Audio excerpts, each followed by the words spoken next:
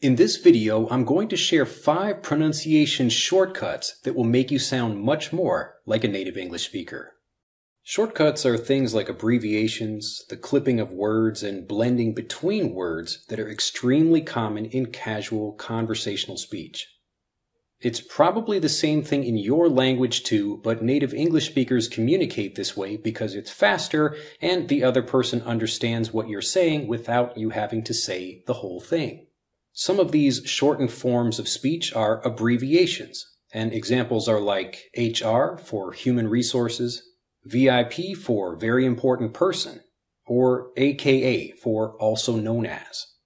You also probably know shortened things like lab for laboratory, limo for limousine, and blog for weblog. And you also likely know the blended speech between words like want to becoming wanna, going to becoming gonna, and have to becoming have to. But take care because things like gonna, wanna, and have to are more for conversational speech and not for professional or academic writing. So since you likely know some of these already, what I'd like to do in this video is introduce a few words that you probably don't know. Our first word is remember. Remember. Now, remember just means to recall something from the past, to think about something, to be reminded of something. And though it's perfectly fine to use the full word, you'll often hear it shortened to member in conversations. Remember the party we went to last year? Here it is a little bit faster. Remember the party we went to last year? Remember the party we went to last year? Remember the party we went to last year? You'll often not hear natives even say, do you remember something? They'll just say, member, member, member. I remember playing basketball at college over 30 years ago. Here it is faster. I remember playing basketball at college over 30 years ago. I remember playing basketball at college over 30 years ago. Now, to decide which of these you should use, remember or member, usually we're using remember when we want to emphasize something, like I really remember a dear friend of mine, or you're giving a speech and you want to be more clear. But in casual conversational speech, when you're just talking with a friend, member is perfectly fine, and it will help you sound much more native. Remember what I'm telling you right now. Our next word is because. Because. Now, this is again perfectly fine to use in a conversation, but very often you'll also hear natives just saying cuz, cuz, cuz. It's almost like a C-U-Z pronunciation, cuz, cuz. Like, I want to do something cuz I like it, cuz I like it, cuz I like it. I went home because I was tired. I went home because I was tired. But if we say it faster and more conversationally, I went home because I was tired. I went home because I was tired.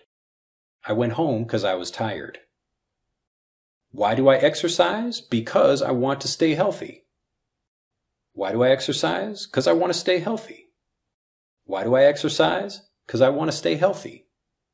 Now be careful because this is also a word by itself. Cause.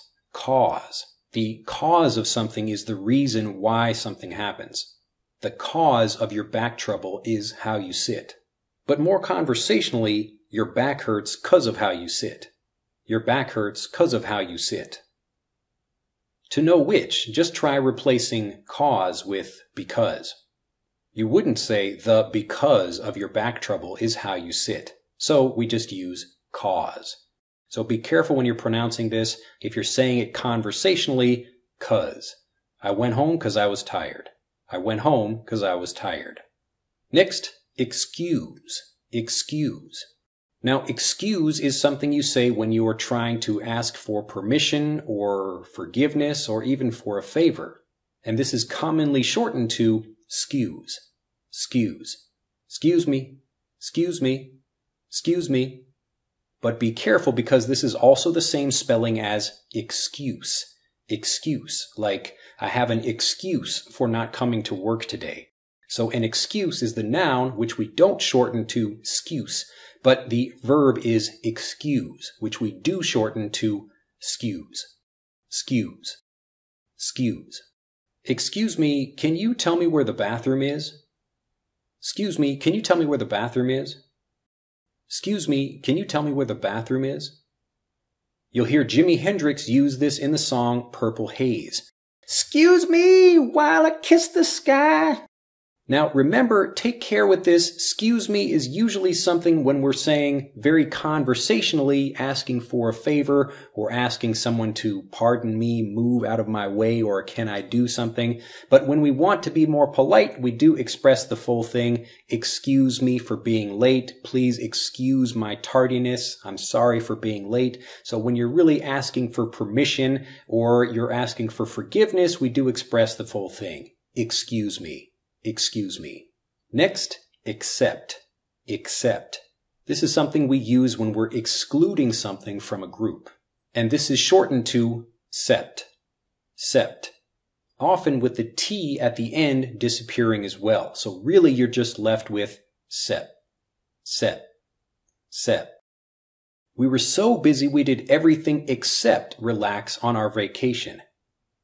We were so busy we did everything except relax on our vacation. We were so busy we did everything except relax on our vacation. Except for a few people, everyone left a while ago. Except for a few people, everyone left a while ago. Except for a few people, everyone left a while ago. Now, one note about this is that you also have the word accept. Accept, like are you accepting job applications, or I accept a present from you when you receive something. The pronunciation is slightly different from these. The accept that we're talking about is more of an X sound, except for. So except for the hot weather, I really like it here. Accept. And then when you receive something, it's more of an accept. Accept. So accept and accept. It's really not so different, and actually native speakers will really pronounce them the same way in conversations. So unless you listen really closely or natives are actually trying to pronounce them differently, you won't hear much of a difference. And our last pronunciation shortcut is suppose. Suppose. Now this is when we're offering a reason or a possibility and we don't quite know what could be correct and it might not have a fact, but maybe we believe something or it's a suggestion that we're offering. And this is shortened as spose. Spose. Spose. I suppose we could take a taxi if you don't want to walk. I suppose we could take a taxi if you don't want to walk. I suppose we could take a taxi if you don't want to walk. Suppose you were a superhero. What would your power be? Suppose you were a superhero. What would your power be? Suppose you were a superhero. What would your power be? Are you supposed to take your shoes off in the house? Are you supposed to take your shoes off in the house? Are you supposed to take your shoes off in the house? In this last example, notice it's supposed to becomes supposed to. Supposed to. Supposed to. Are you supposed to take your shoes off in the house? Are you supposed to take your shoes off in the house? Finally, let's review today's 5 words. Practice speaking along with me. Remember the party we went to last year? Remember the party we went to last year? Remember the party we went to last year? I went home because I was tired. I went home because I was tired.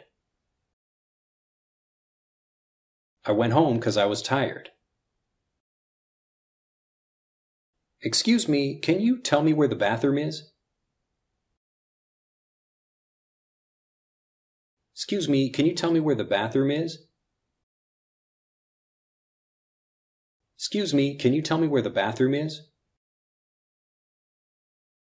I love every sport except ping pong. I love every sport except ping pong.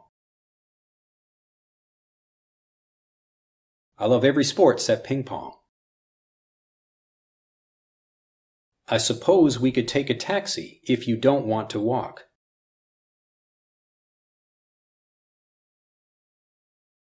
I suppose we could take a taxi if you don't want to walk. I suppose we could take a taxi if you don't want to walk. I'm Drew Badger, the founder of EnglishAnyone.com, and thanks so much for learning with me today. To discover hundreds more great ways to sound more native, improve your speaking confidence, and get more fluent, do these 3 simple things right now. 1. Click on this link to subscribe to my YouTube channel for over 500 free videos. 2. Click on this link to download my #1 ebook guide to fast fluency free. And 3. Click here to watch the most popular video on English fluency here on YouTube.